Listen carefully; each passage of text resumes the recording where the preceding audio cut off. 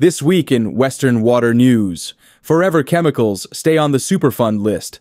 The Little Colorado River finally gets a cleanup. New Mexico overhauls its water courts. Utah finalizes a plan for the Great Salt Lake. And a new report warns the Colorado River could lose another fifth of its flow. Oh, and the federal government shut down again. But the Drought Monitor didn't miss a beat. Welcome to Western Water Weekly, where we bring you the biggest water stories from across the West, fast, clear, and grounded in facts that matter. The Environmental Protection Agency is keeping two notorious forever chemicals, PFOA and PFOS, on the federal Superfund list.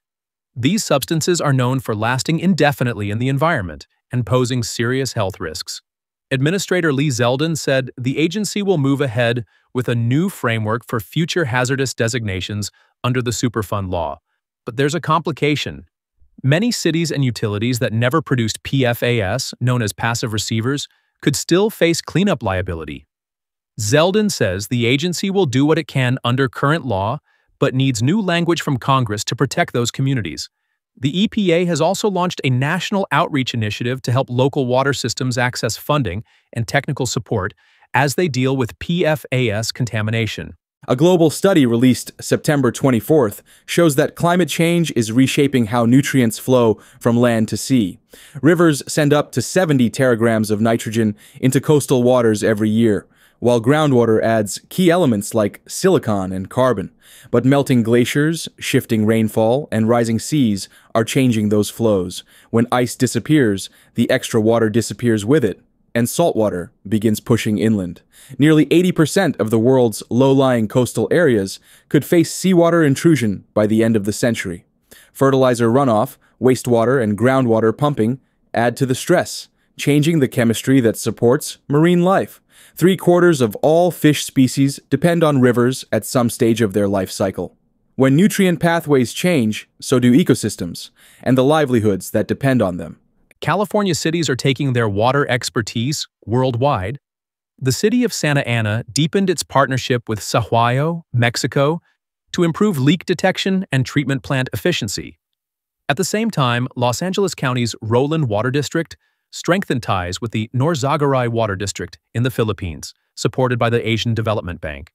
The partnerships allow engineers to exchange practical experience in maintaining reliable drinking water systems. Santa Ana's city manager said these collaborations are shaping a brighter future for both communities. And Roland's general manager reminded everyone that water connects us all no matter where we live. The Environmental Protection Agency has approved a major cleanup to protect the Little Colorado River in northern Arizona from uranium contamination. Waste from 2 abandoned mines and part of a third will be relocated about a mile away into a new secure repository. Officials say the move will reduce radiation risks for Navajo communities and safeguard the watershed. Design work begins in 2026. Once completed, the old mine sites will be restored to more natural conditions. The new repository could eventually serve as a regional hub for waste from other abandoned mines, streamlining future cleanup efforts. The New Mexico Supreme Court has completely restructured how the state handles water cases. Starting October 1st, all water litigation will be managed through 3 regional systems, rather than 13 separate districts. The goal is consistency, efficiency, and alignment with major river systems. Each region has designated judges and clerks who specialize in water law, and all must complete continuing education in topics such as tribal water rights. The court hopes the change will make adjudications more uniform while preserving continuity in long-running cases. At midnight on October 1st, the federal government shut down after Congress failed to pass a budget.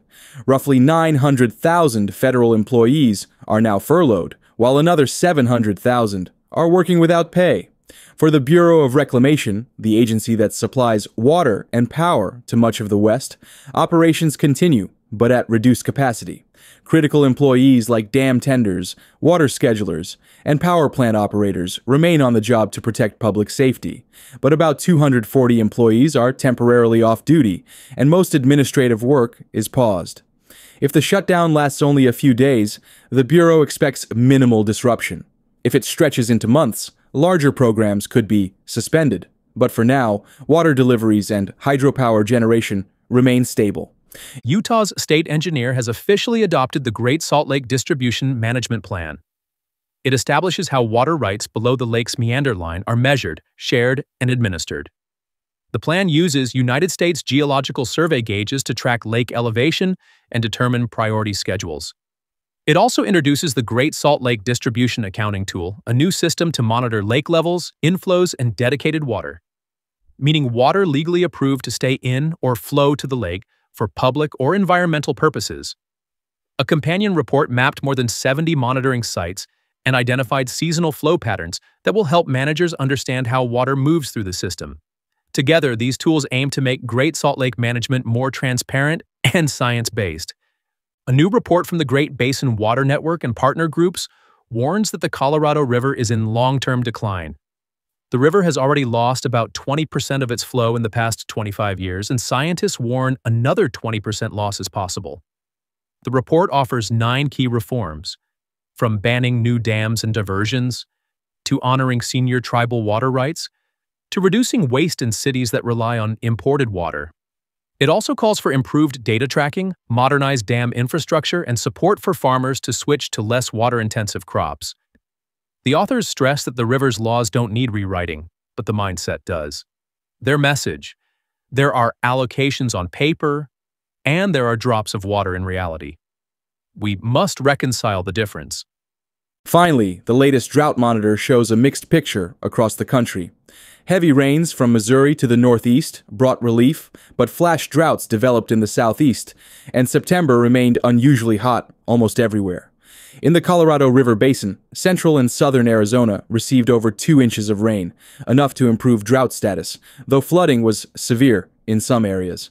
New Mexico also improved, while Utah saw drought expand in the south. Colorado and Wyoming benefited from front-range storms, but California stayed mostly dry. Looking ahead, the forecast calls for continued warmth across most of the basin, with the best chances for rain centered over Arizona and New Mexico next week. And that wraps up this week's Western Water Weekly.